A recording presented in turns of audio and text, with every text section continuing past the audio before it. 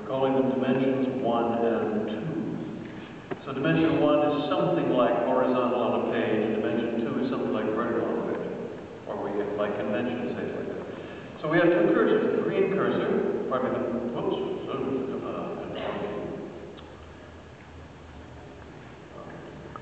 we have a blue cursor, which stays in the middle on the right, and I can move it over there, and I don't know why it's jiggling like this. Maybe if I close slow for a while. Okay. And the green cursor, which stays in the middle on the left, and wanders around. Now, why do the two windows look different? Because the window on the right is the road view, and the window on the left is the stretched vanishing view. Why do you want more than one view? Well, for all sorts of reasons, and I'll show you now. But first, let's look at why would we want to depart from a simple table in which you have the same number of rows in every column and the same number of columns in every row? The answer is the data is intrinsically, or as a rule, irregular, and you want to be able to deal with irregularities. So, in this system, you're able to create new structure. You're able to create new structure, which goes in all directions. And, for example, up there, over there. Now, why would you want this? Well, I'll be showing you. But you notice, for example, that these two, the accursed blue cell and the accursed green cell are connected and were connected before. And when we made these extras, they stayed connected. That's the little curly line. So let's take a concrete example. Let us consider the royal families of Europe. Now, this data was put in by my colleague Adam Moore. And here we see one possible reason for having two views. The row view on the right emphasizes the regularity of these columns, and the stretched vanishing view on the left allows us to see every character in a cell. So there are different reasons for wanting more than one view.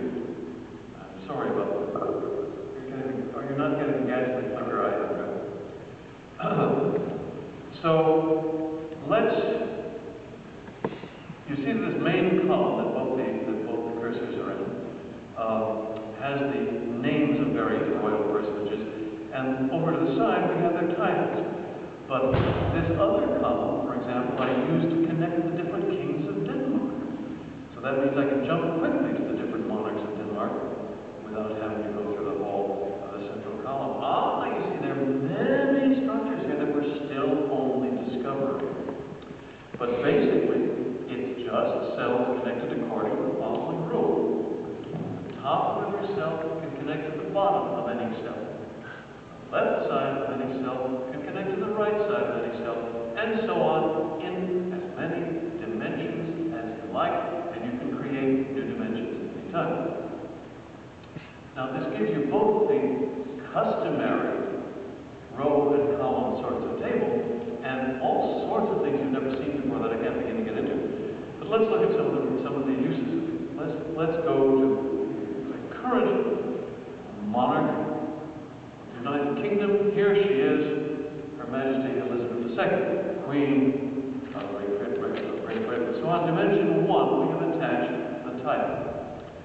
Now, let us pivot in the left-hand window to dimension date horizontally, with a 3-dimension date. And we see that Elizabeth was born in 1926.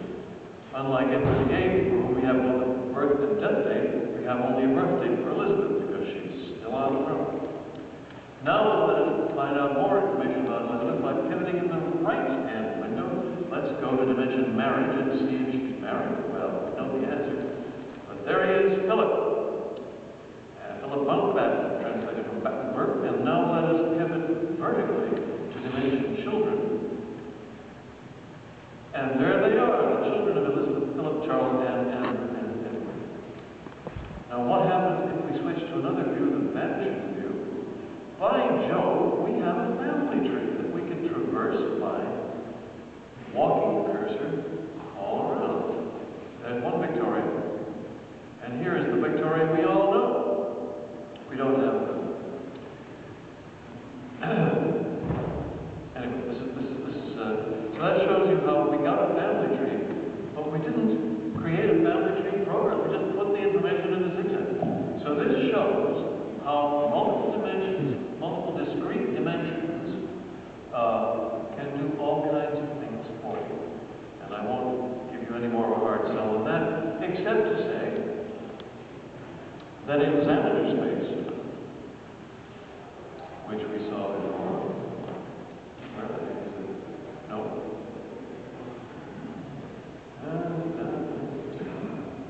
Okay.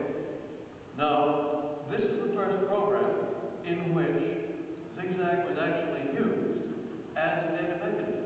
So instead of creating the various tables and semaphores and dotty i's and q's that are conventional with software of this magnitude and complexity, the programmer, Rob Smith, used ZigZag as the interior mechanism and discovered, he confirmed my conjecture that yes, indeed, it made programming, a big program, simpler.